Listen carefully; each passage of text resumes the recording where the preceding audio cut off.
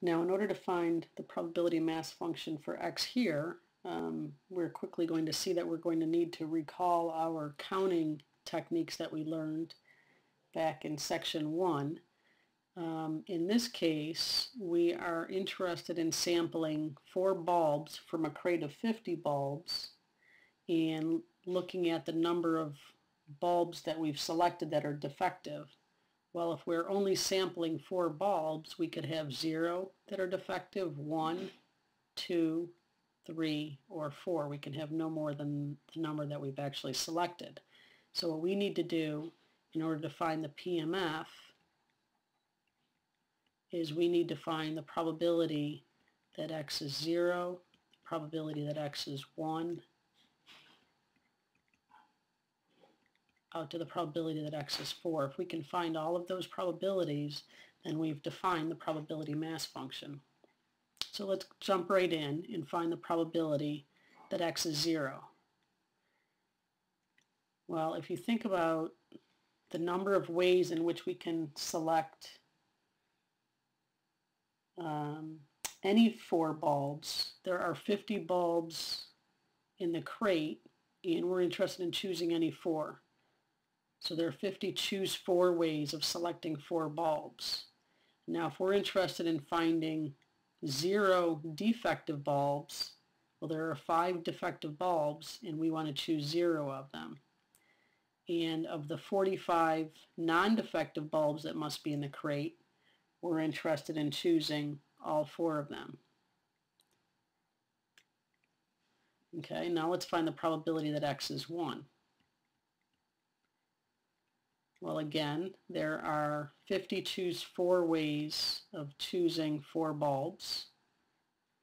And of the 5 defective bulbs that are in the crate, we're interested in choosing 1 of them. And that leaves us with, of the 45 non-defective, we want to choose 3. Okay, let's do a couple more of these. The probability x is 2. Maybe we'll see a pattern after this, if you haven't already seen it. Again, we have 50 choose 4 ways of choosing 4 bulbs, and we have 5 defective bulbs, and we want to choose 2 of them this time because we're looking for the probability that x is 2. And then of the 45 non-defective bulbs, that means that we need to choose 2 of those in order to fill out our sample of 4. Okay, so by now, I'm going to argue that we can see a pattern here that will allow us to write the probability mass function in the form of a general formula. F of x is the probability that x equals x. I claim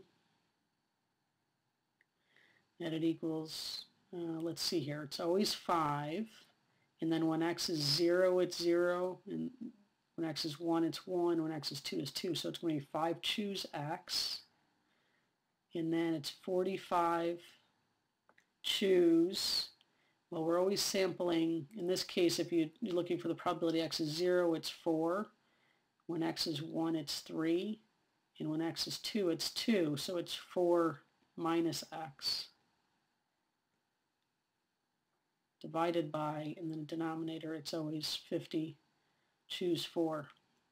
And that it holds for x is 0, 1, 2, 3, and 4.